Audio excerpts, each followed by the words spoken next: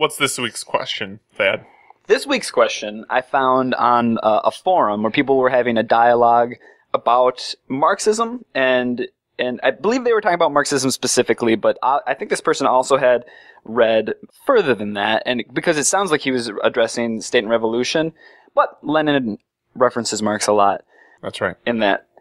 So this is a little polemic in a way, I think, but I thought it would be an interesting starting point for a conversation to continue talking about State and Revolution. This fellow says, how could communism possibly exist or come about without a monolithic government to force it on people? And how is the state supposed to eventually just wither away? This would have to presume that humans are just, quote, clay without an essential nature, unquote. And he puts in parentheses here that he's heard a Marxist professor say that phrase personally. People are just clay without essential nature. And he also says that we would have to deny natural economic laws with this theory. So what do you guys think?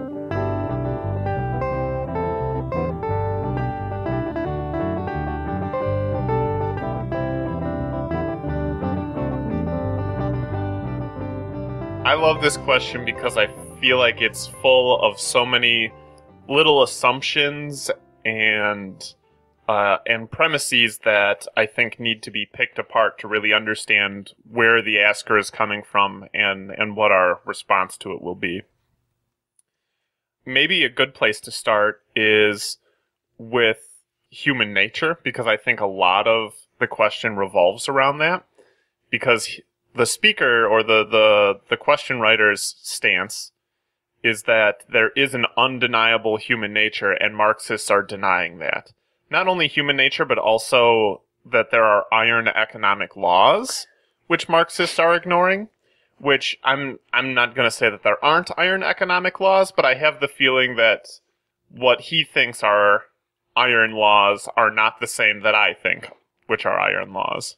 I will say, I don't know if you can say that in general there are such a thing as iron economic laws, but you can say under a given society with the economic system and apparatus that exists, there are given laws within that society and how its economy functions. That's what I would say. I don't think that there's any... I don't know if you could say that there's just universally a given economic law. What I thought was interesting about what you're talking about is that he called them natural economic laws too. That they're not man-made, that they are the way things should be, and that I think plays in what you're saying is that the way people set things up, they want capitalism to seem like it's a natural progression, it's a natural order of things, it's what humans would do if they were just let loose anytime, any place, any planet. And so I think that that's an important distinction to make. Yeah, I think what is a potential downfall in the miscommunication here is that if you talk to people that support capitalism and then you talk to a Marxist, the definitions of capitalism they use are actually quite different. For example, someone who supports capitalism says that anything that you do, like if a person being industrious, doing work, often meets their definition of capitalism. So if I were to have my own self-employed business and then trade the fruits of my business with my neighbors, that would count as capitalism. Whereas in from a Marxist point of view, that's not what we mean when we say capitalism. That's actually a completely different mode of production. Capitalism is a particular economic relationship between an employer who owns the means of production and an employee who does not own the means of production and must sell his labor in order to receive a part of the social product. Yeah. So I feel like that's part of where the miscommunication comes in, because pro-capitalists want to define capitalism in such a way that it is something that has existed throughout all of history. Like something as broad as humans doing work, which, yeah, humans have always had to do something in order to produce the means of survival, whether it be as simple as hunting and gathering for food.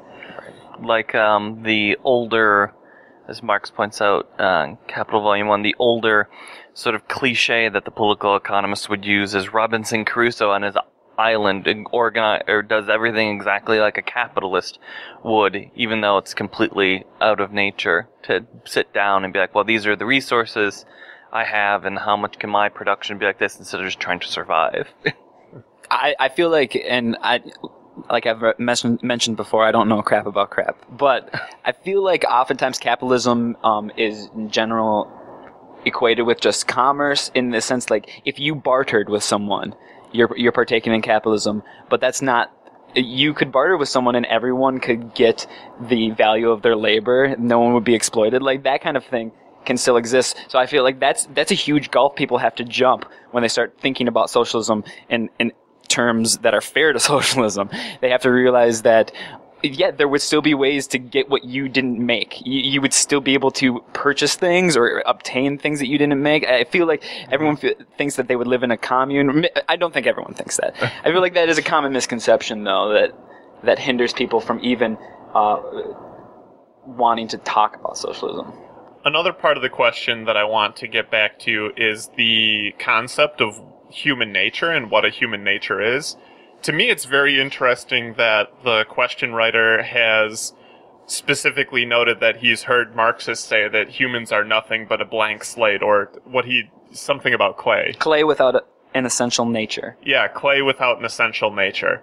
And I'm sure that there are some Marxists that believe that, but it's very interesting to me that he assumes that that is the standard Marxist stance, because that's not what Marx believed. And when you look at especially the really early Marxist writings, the philosophic and economic manuscripts, Marx writes a lot about something that he calls species being, which it's an awkward phrase in English, but essentially I think what he's talking about is human nature.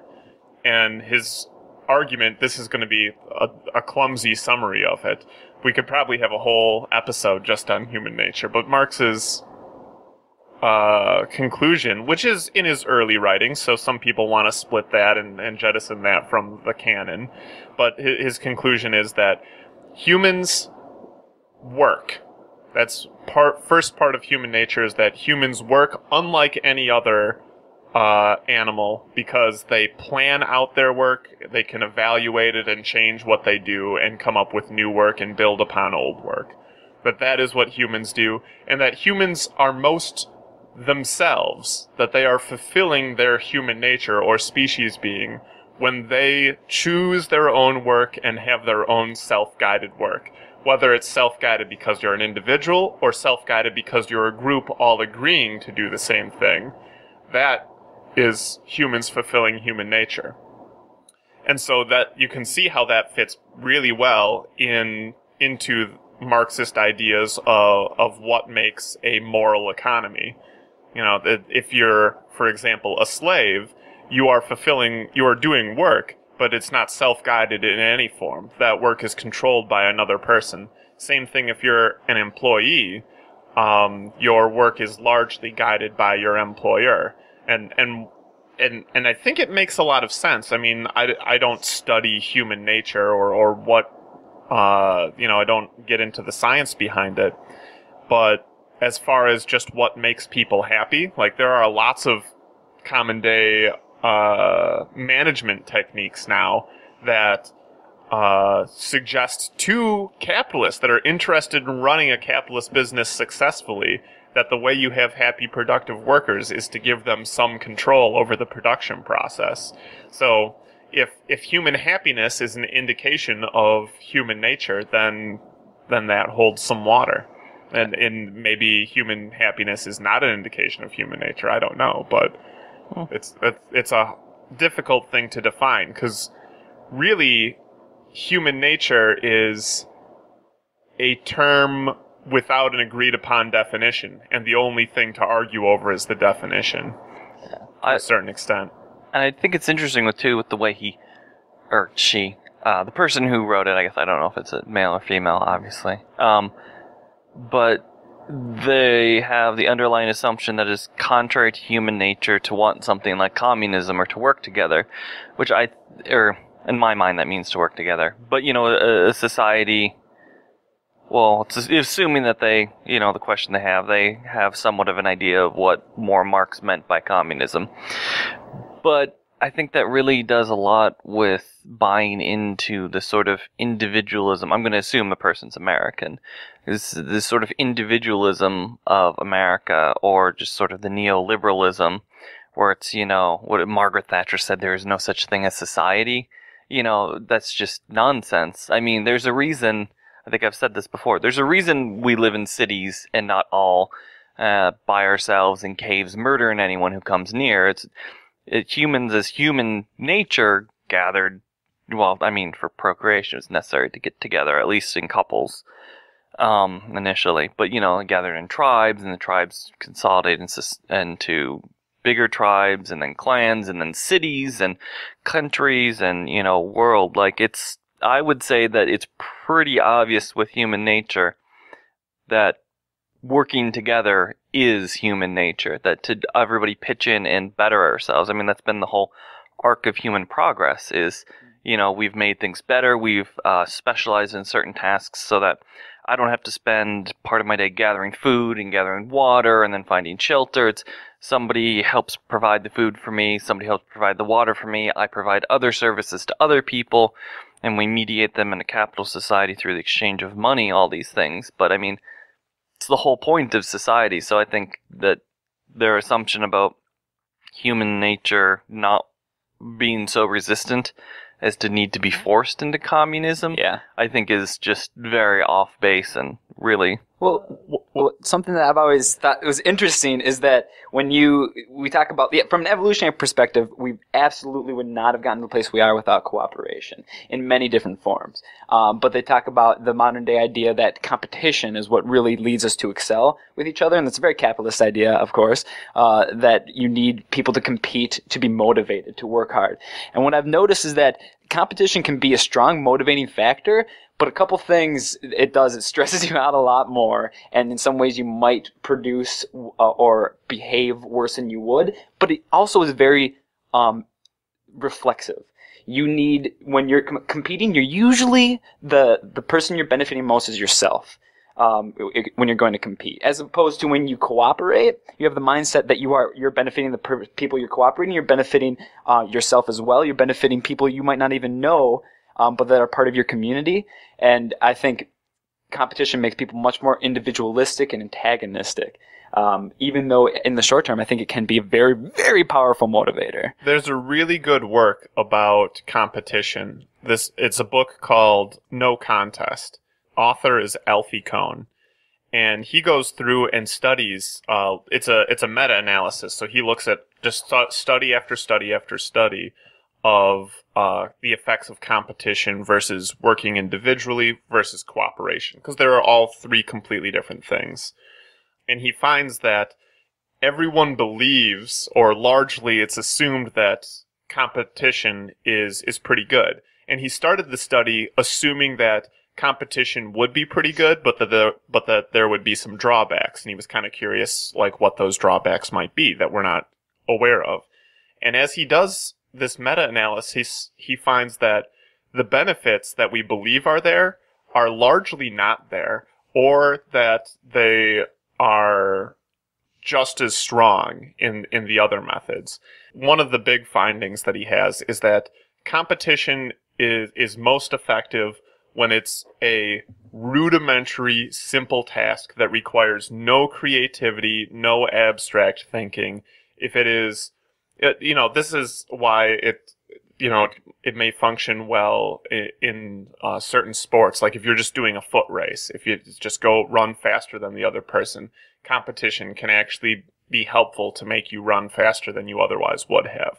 But if you are trying to design a piece of software or build a house, like anything where you need to think about it and work and be creative in any way or think abstractly in any way, competition actually produces a stress on you, which I think is the same word that you use, stress.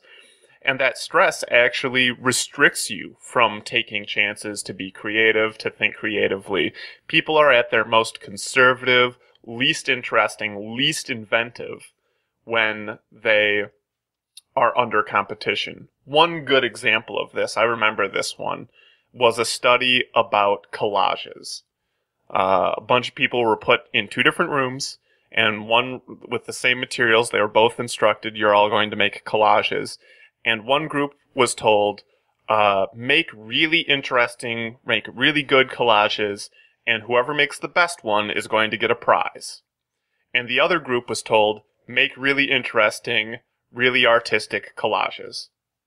Yeah. End of No story. competition, yeah. And then they took all of the collages, mixed them up, and handed them to a panel of professional, like, art judges or art critics.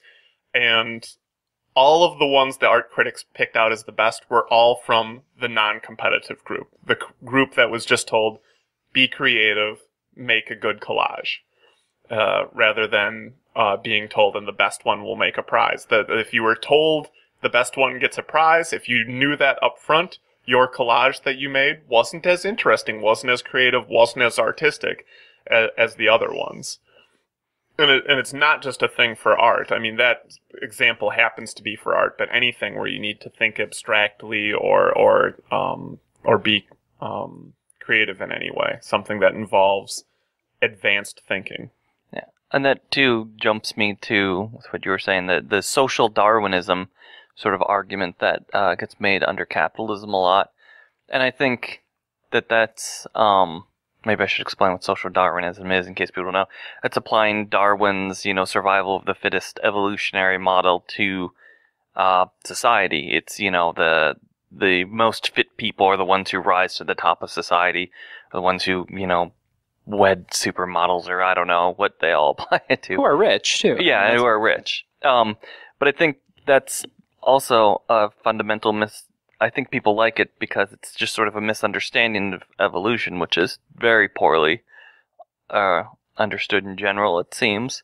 But it's not that, with evolution, it's the genetic quirks that happen to give you a slight advantage over time become the more dominant ones, and that's what gears the species. But they're taking away the whole species aspect of it and applying it to individuals. Right. I guess this is sort of redundant on what I said before. But, it's just that when you're looking at evolution, you're not looking at one single little tadpole and how that goes. Or you might be, but that's not going to give you an analysis of it. You look at the species of frog or whatever it is as a whole to see how it all gets directed like that. Whereas with social Darwinism, it ignores the totality for the individual. One of my favorite things about the particular question that you read, Thad, is that it starts off by asking, doesn't there need to be a strong enforcement mechanism for communism? And that leads me to address the fact that sometimes when people ask that question, they're asking it with the assumption that there is no enforcement mechanism for capitalism. That capitalism is the natural way that humans interact if there is no intervention, which is completely false. It's easy to feel like that today because we're used to it. That's what we were grown up in. That's what everyone who raised us was grown up in and lived their entire lives in. There's very few counter examples in the modern world today. So our interactions are mediated by it. It's hard for a fish to notice water, as the saying goes. But to give a really simple example, if a bunch of employees all walked into the workplace Monday morning and said, we own this now, and the employer doesn't own it, and the major stockholders don't own it. We own this now because this is ours. Though the law would not respect that, and they would be forced to relinquish any profits or whatever that they gained by doing that, or probably they wouldn't even get them at the first place. But all of society is built around that, and if it became really serious, the state may intervene with armed men in order to enforce that distinction. And that's fine, that's okay, I guess, but you got to realize that what that is an enforcement of a particular social structure. that is enforcing the capitalist social structure, and any challenge to that structure will be shot down in courts or physically repressed if it need come to that level. So I think we got to recognize that capitalism has that structure. And in fact, if we go back historically, this is one thing that Marx didn't talk about very much, or may not have known, is that early capitalism, when it came into when capitalism was introduced in most places, it was not the standard story that sometimes you hear, that a bunch of people started their own home business, and then some people started working for other people, and then there became larger businesses. In a lot of places, the way capitalism started was you had just tracts and tracts of land where self-sufficient peasants were living after a monarchy toppled, oftentimes. Or if maybe it's a pre-feudal society and there was no monarchy and you just had self-sufficient peasants living places, so people that would farm the land and make all the stuff they needed and live on their own. Completely not a capitalist structure using the Marxist definition. There were not employers and employees. There was just self-sufficient people. And then capitalists would come in and open up a mine or a factory or whatever and try to employ the local people. And they couldn't do it because the local people were happy doing what they were doing. They liked doing what they were doing, and even though they could get money from this other employment opportunity, they didn't care about money because they didn't need money for anything, because everything they needed they made on their own. So the way capitalism came about was the introduction of taxes. Okay. Which is really interesting because, people on the right side of the spectrum are usually the ones that like to complain about taxes. But taxation was how capitalism came into effect in the majority of the world. And it was that usually an invading government would impose a tax on something, like a simple land tax, say. And all of these peasants that lived on their own land would be forced to pay a land tax, and they needed to pay it with the currency of that government, whatever the official currency was. And how did you get that currency? By working for either that government or by a capitalist business that was essentially part of the same society as that government.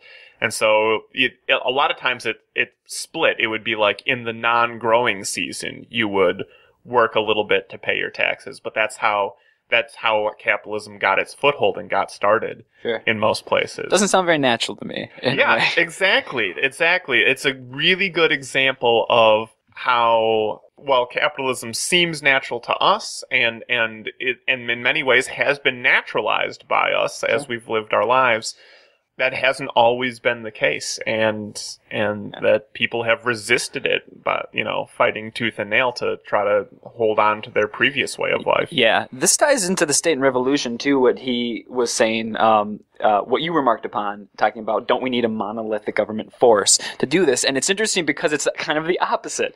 State and revolution, Lenin talks about this government, the purpose of it is that we have an inequality where most of the people have little, and there's a massive amount of wealth in the hands of very few. And to keep that lack of balance in place, you need to have a strong force. And that's what you're mentioning, the workers could not come into a factory and say, we own this now, because you'd have that force.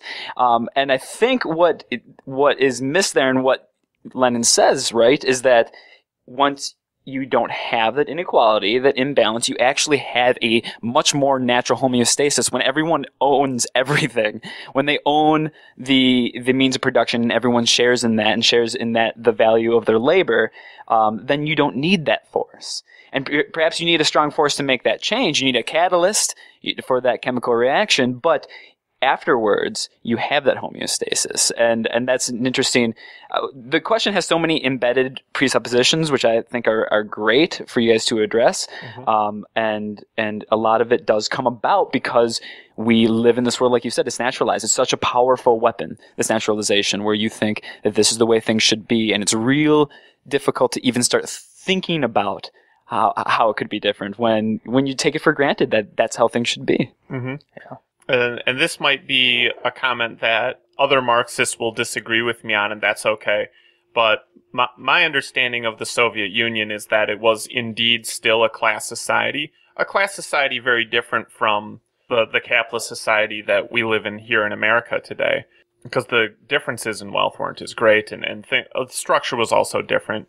But I think when we look at violence in the Soviet Union to maintain that system, to me that helps make the case that what you had there was still a class society, one of state bureaucrats and workers, which mimicked in many ways the employer-employee relationship. It was different in significant ways, but in many ways it mimicked it. And I think that's part of where the question comes from, with this assumption that the Soviet Union was the quintessential socialist state. That's what socialists believe in and fight for everywhere. And don't get me wrong, maybe we should do an episode, because we bash the Soviet Union a lot on here.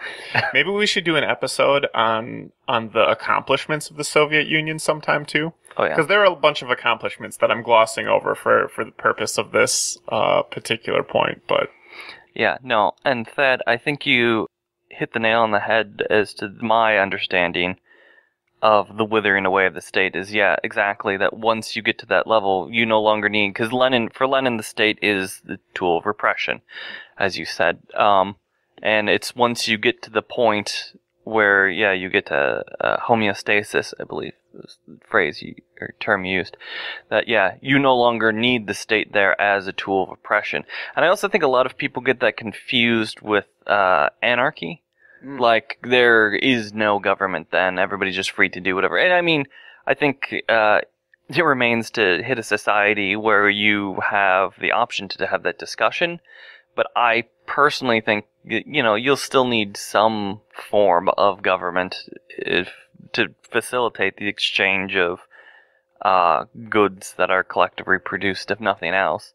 But yeah, I think that's really truly what Lenin's getting at with the withering away of the state, is the withering away of the necessity of the coercive state that forces things upon people. Right. This is putting the cart far before the horse. But when I imagine it getting this far after like a revolution and we're getting to the point where things start to wither away, I'd still imagine there'd need to be some sort of infrastructure in place for the exchange, not only goods and services or things like that, but also the exchange of ideas and see what people are doing around the country. Because you still, in a sense, if it was all, say, America that's doing this, and it would probably have to be the whole world, I would say. But if it's just America, people would be able to vote on all these things, but you'd probably want larger issues addressed too. And you'd need something in place, some forum for that. And even it'd be pretty cool if government became just a facilitator of dialogue and voting. But yeah, it feels like there need to be something in place like that. And because in that you'd still have to have rules, so people could not take advantage of it too. Murder's not okay suddenly. Yeah, well, yeah, you definitely still have laws, but yeah, even in you want somebody overseeing that things are voted on legitimately and that discourse is not corrupted in some way. So yeah. Yep. When reading State and Revolution, there are a couple of phrases in the book that make it sound like Lenin believes that all violence will be abolished in a communist society, which I think is, maybe it's an misunderstanding on my part of what he means by that, but I think it's an overstatement if he means what I think, that there will simply be no violence at all. Like, for example, there may be people who are not healthy and want to murder someone for some reason. That's something that we'll need to manage and restrict that person from doing that, just to stop them. Motivation for violence is very often economic based in our country, monetary based, but there's a lot of other reasons that people commit those kinds of crimes too. Yeah, Serial killers existed before and after capitalism. Yeah, crime of passion, like relationships. There's all sorts of stuff. Yeah, exactly. I think there's a good argument to be made that there will be far less violence because of the class structure of violence and the economic creators of violence, but I don't think that we can say it'll be wiped out entirely.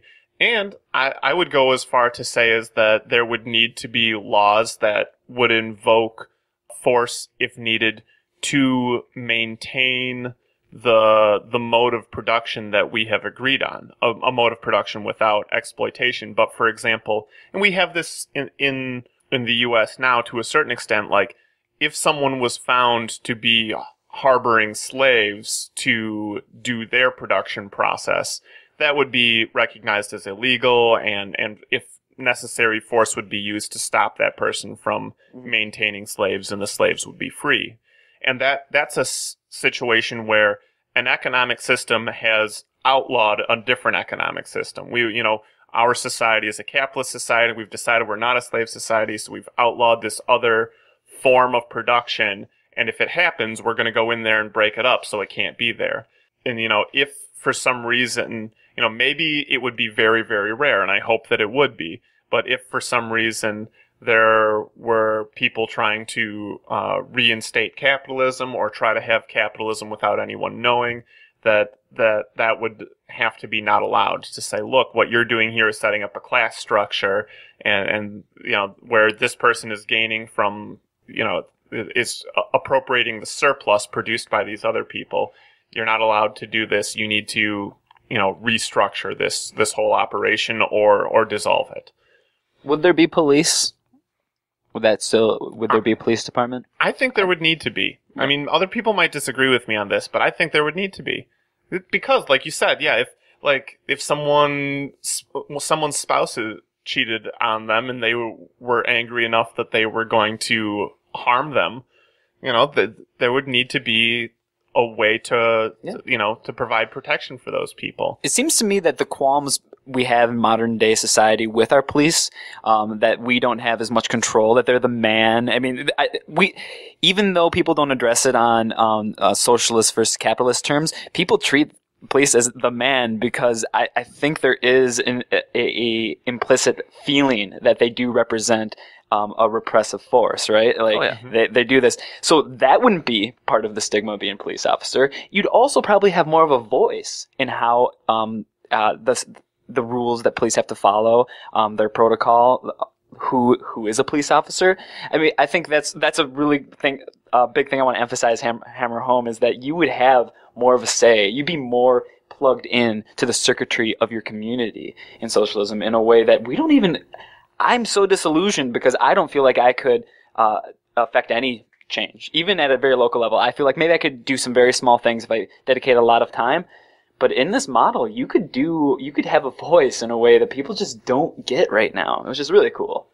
Yeah, the police are, it's part of the executive branch, which is to be the executors of the laws. Mm-hmm. And the laws are set up to maintain our class structure. So, yeah, it's not surprising that people call them the man, because they're the enforcers of capitalism. And if the laws that they were enforcing were much different and supported you, and you had a voice in them, you'd probably feel differently. Oh, yeah. It's just that, the way everything's set up now is it's antagonistic to the majority of the vast majority of the population. Thus, the police force is antagonistic to the vast majority of the population, and increasingly so with the worse off you are in the population as far as socioeconomic status goes. That's the minorities and poor people get it the worse off because our system is set off that they're the worst off. Therefore, they're at the most brutal end of the policing, because that's where they need to maintain the most control, because that's where the most likely people who will be who are disenfranchised and will be disillusioned with the society and wanting to do something about it. And they also are part of, or represent in a way, our judicial society too. How unfair things are in courts as well. Though our justice system in general does this. What the cops do is one thing, but people know that minorities and poor people get the S end of the stick much more often when it comes to sentencing and things like that. Oh, yeah.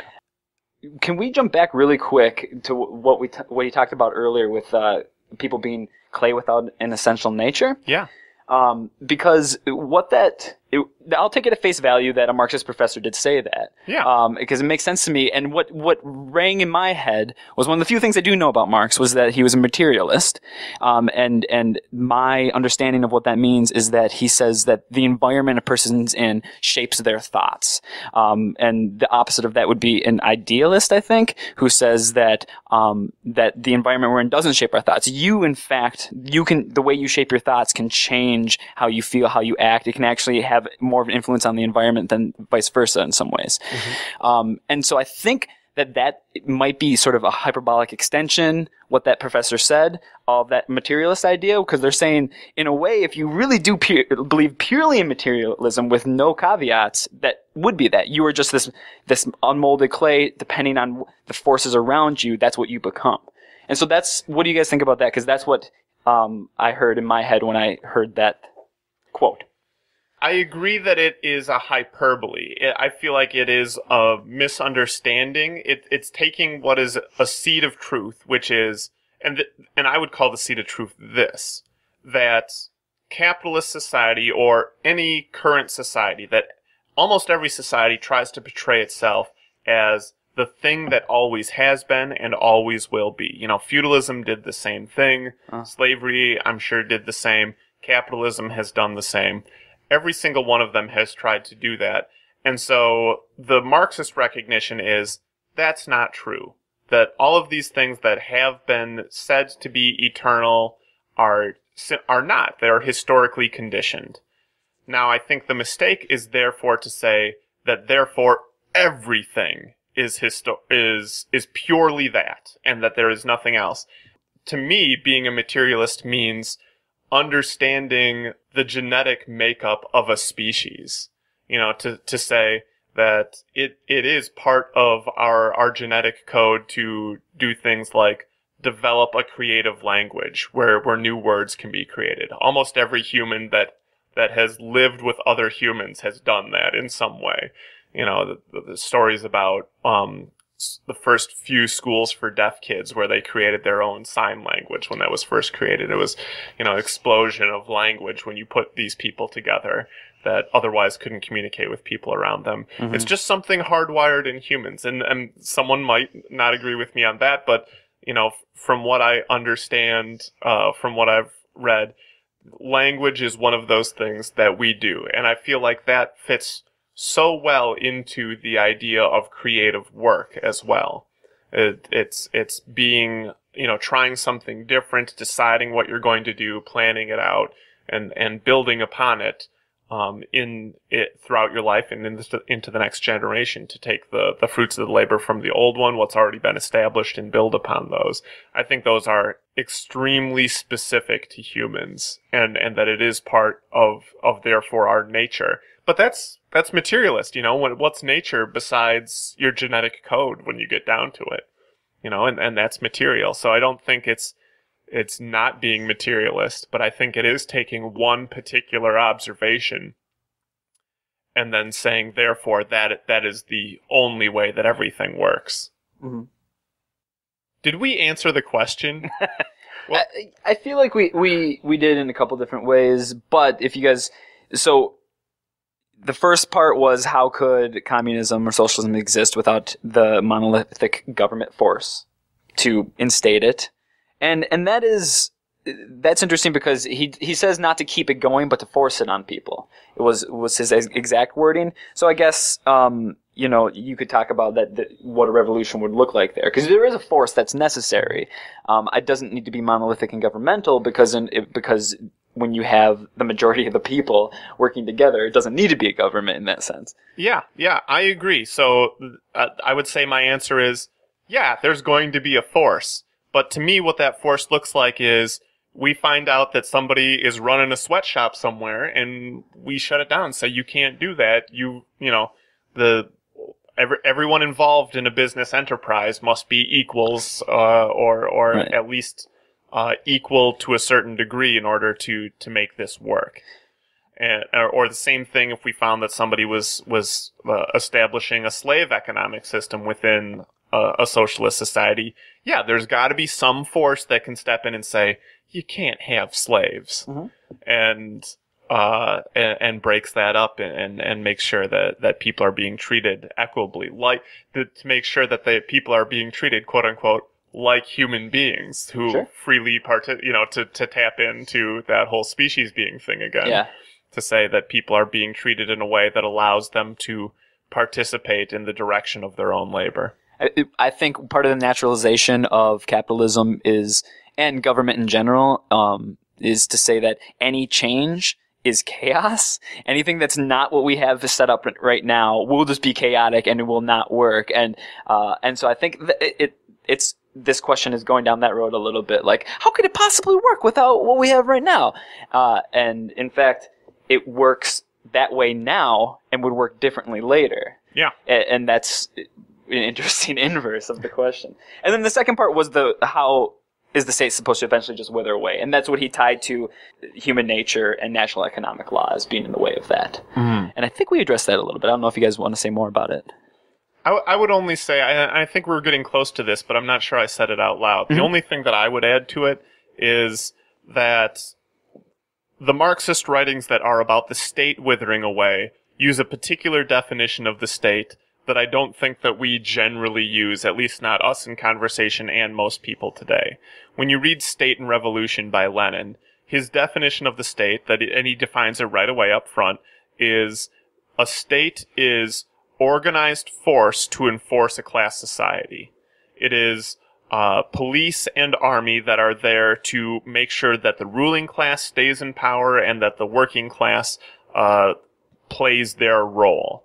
And that is precisely what socialists want to abolish. Mm-hmm. They want to make sure that there is no class division, that everyone is essentially in the same cooperative class, and people aren't controlling vast seas of other people's labor, that people are participating equally in the direction of their labor. Mm-hmm. That doesn't mean, however, that there will be a withering way of education systems, of the post office, for example, in our society, the government-organized healthcare in other societies. That doesn't mean that all of those things will necessarily go away. You know, a socialist society will need people to organize on a large scale the things that are needed on a large scale.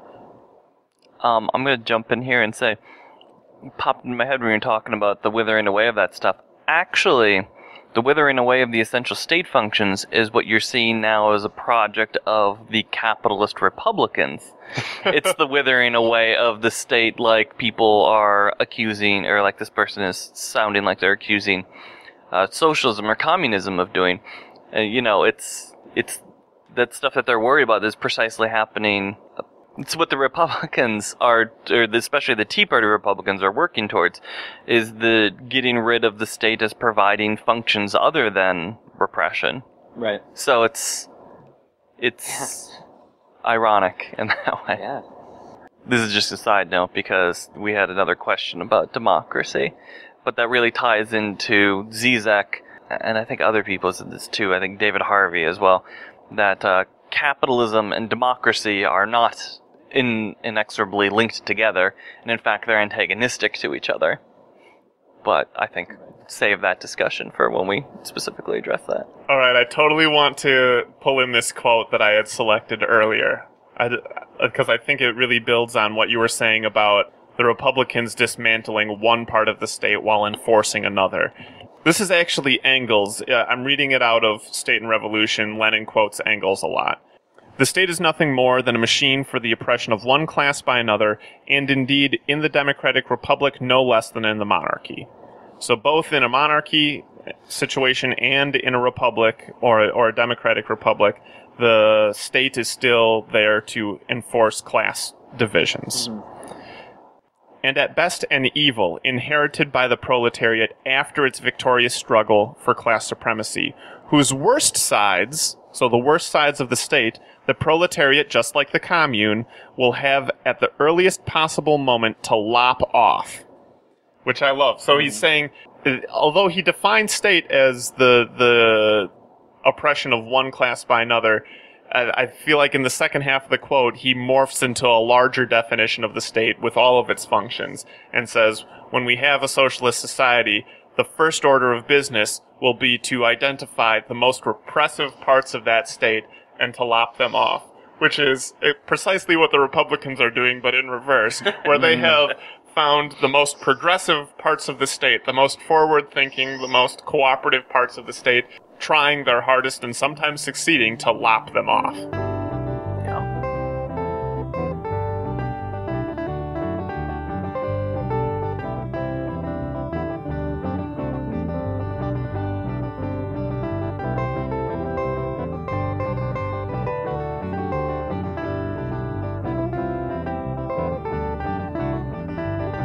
This episode is part of the Marxism Today podcast series. Marxism Today is recorded, mixed, edited, produced, and maintained by Tony Schmidt and Red Wagner.